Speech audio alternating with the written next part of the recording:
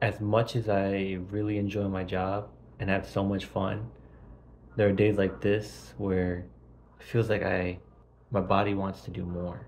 And I'm feeling good today, right? Got my meetings done, have work to do. I like having tasks and assigned stuff assigned to me. And my back is in as much pain as it usually is. I'm a 65-year-old in a 55-year-old's body.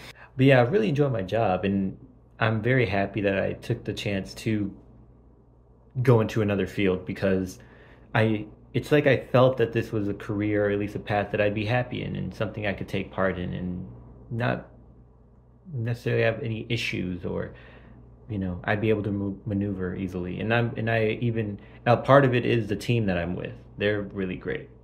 Let me raise this thing up so y'all could really see me. So I was looking at my other video vlog I posted some days ago and brought up something that I claim to have lacked motivation to do.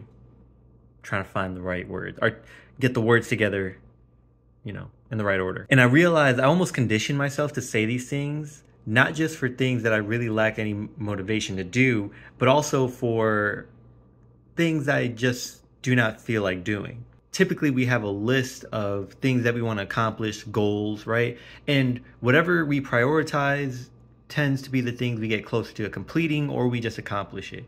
Other times, we end up doing things that show that some things are not as important to us as we believe they are. Sometimes we just do nothing.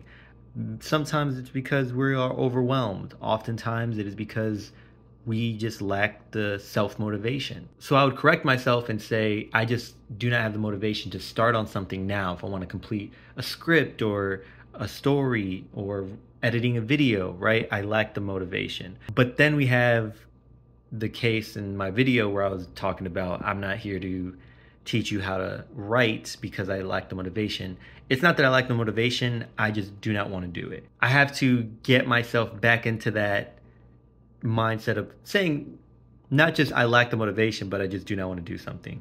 And because I've conditioned myself so much to say I lack the motivation, and I did that partially to be aware or cognizant of why I'm doing certain things, right? It ended up pushing out other terms or other vocabulary. But yeah, I just do not want to do it. Another thing I wanted to share is some advice my friend Justin shared with me.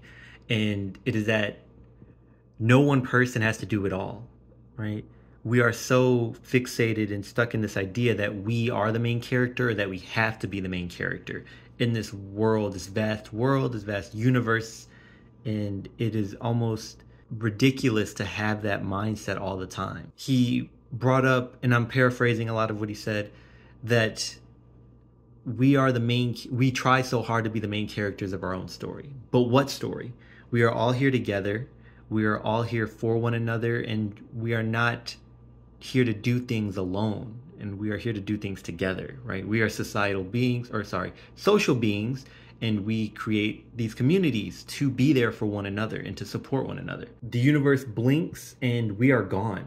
We need to take a step back, get rid of the audacity to think that we are greater than what is the universe and what purpose you believe in. Another piece of advice he gave me, he quoted Boomy from The Last Airbender, that sometimes the best thing to do is to do nothing.